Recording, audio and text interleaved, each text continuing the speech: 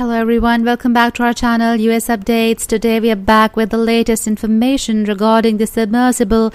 The 5 people who perished aboard the OceanGate submersible were likely aware of the impending implosion between 48 and 71 seconds before it occurred, according to an expert who likened the scenario to a horror movie. Spanish engineer and underwater expert José Luis Martín offered a timeline for the doomed Titan's final moments before it was destroyed on June 18th. Less than 2 hours into its dive to the Titanic shipwreck. During the controlled immersion of the Titan, there must have been an electrical fault which left the craft without thrust, he told the Spanish news outlet NIUS, according to the English language Diario AS. Without thrust, the weight of the passengers and the pilot, which was about 400 kilograms and was focused on the front end close to the viewport, would have disrupted the Titan's longitudinal stability. Martin explained. He said he believes the deadly malfunction occurred at a depth of about 5,500 feet. At this point, the submersible begins to fall headlong towards the sea floor, and with control and safety functions damaged, it can no longer be maneuvered, Martin theorized in his report. The pilot, OceanGate CEO Stockton Rush, couldn't have activated the emergency lever to drop weights and return to the surface, the expert said, adding that the lever was an inadequate device for such an emergency. The Titan changes position and falls like an arrow vertically because the 400 kilos, 880 pounds of passengers that were at the porthole unbalanced the submersible, he wrote.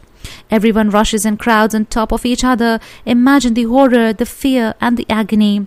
It had to be like a horror movie, added the expert, who believes that everything happened during 48 to 71 seconds of free fall. During that time, the group was aware of the seriousness of the situation, he said. In that period of time, they are realizing everything, and that's more in complete darkness.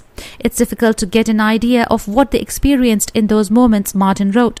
As it fell to the depth of the ocean, the hull would have been subjected to a sudden increase in underwater pressure, leading to a powerful compression of the sub's carbon fiber hull at a depth of around 9,000 feet, he continued.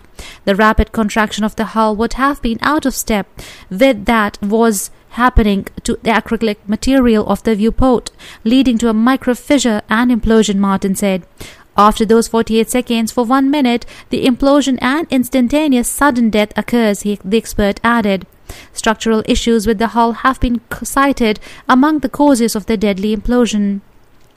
Virginia Tech Ocean Engineering professor Stefano Brizolara have suggested that the vessel's pressure hull could have had a defect that may have fractured under the immense pressure. It is difficult to say what caused the structural failure in this case, but any small material and geometric imperfection, misalignment of connection flanges, tightening torque of bolted connection may have started the structural collapse. Brizolara told the Post recently. Brizolara said that carbon fiber is very prone to possible defects and that it exhibits a more fragile behavior than other materials.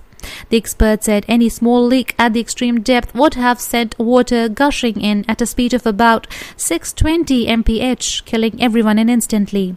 OceanGate CEO and Titan pilot Stockton Rush, 61, French Titanic expert Paul Henry Nargelet, 77, and British billionaire Hamish Harding, 58, prominent Pakistani businessman Shahzada Daud, 48, and his 19-year-old son Suleiman Daud all died in the disaster. OceanGate has declined to comment since the tragedy and suspended all exploratory and commercial operations amid intense criticism of Rush for what some perceive as lax attitudes about safety that may have contributed to the accident. That's all till now. For the latest updates, stay tuned. Thanks for watching.